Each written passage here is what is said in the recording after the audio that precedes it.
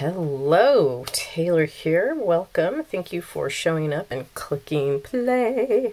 I am here for a resin reveal today. Unfortunately, my natural light is hidden, so we're going to use something else.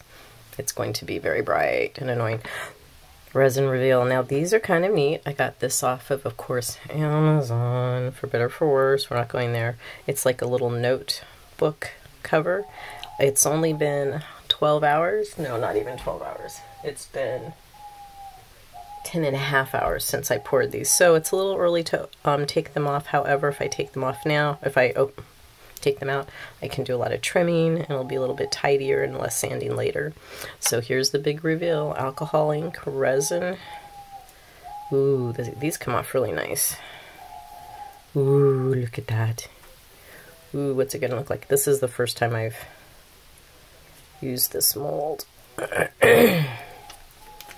Wow, pretty tricky. Now you notice there are some imperfections, so that must have been dust in the mold or something going on there. I don't know, can you see those really cool colors? Focus! The light's too bright, the light's not bright enough. I'm gonna have to show you another way, I suppose. So it's really bendy, so if you really wanted to, you could make this into anything.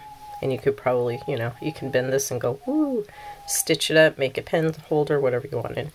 And it, right now, will go back. Now, if you put it in a warm, non-humid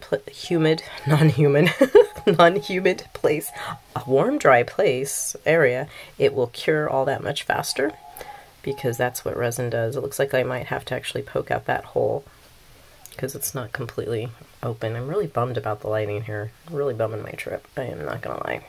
Okay, so I didn't use much white. Obviously, this came out really dark, and I think I actually should have.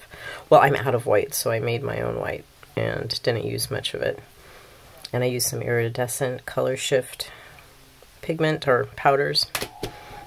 Okay, here's another one. This one was my leftover, so it's not very deep for a petri dish. But it just rolls right out. And this is a cake or chocolate mold I got.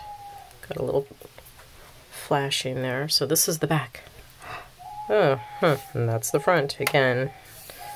Yeah, it was my leftovers. So once I clear coat this, all of that color will pop and you'll actually be able to see the layers and the textures. So there you go. So it looks like I'm on a really dark theme. Dark and depressing times require...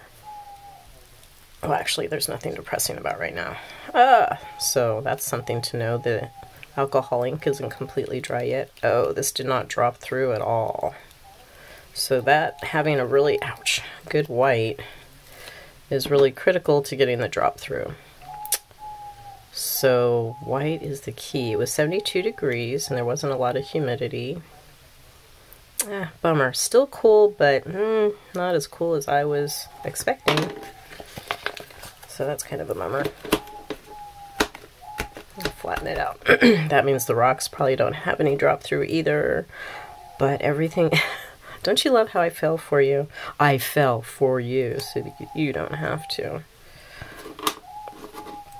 Yeah, cool but bummed. Okay, these will probably be the same. Oh no, these have a little bit more fall through because the pigment, the white pigment I used, I don't know if you can see any of that, did actually push some ink down. So that's why you add the white. Alcohol ink is for that weight of that white pigment, just like in acrylic pouring.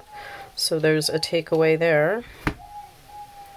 Boy, my bird is really screaming his head off. So this one will be pretty cool.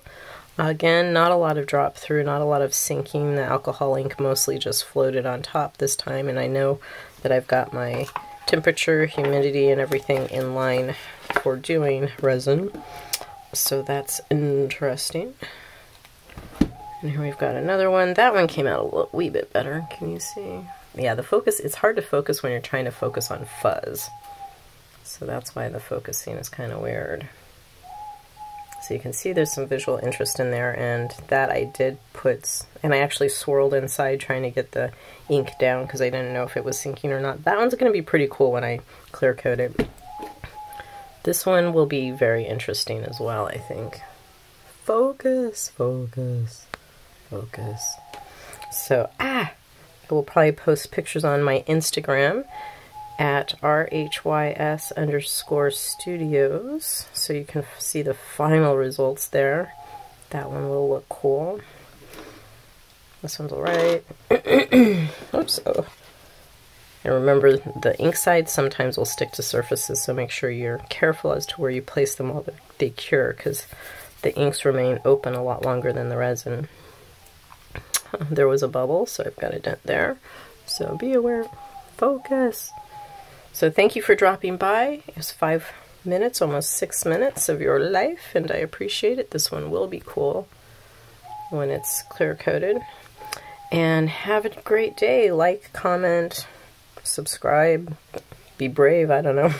And have a great day. Go do something new, go do something different, and I'll be pouring paint again real soon.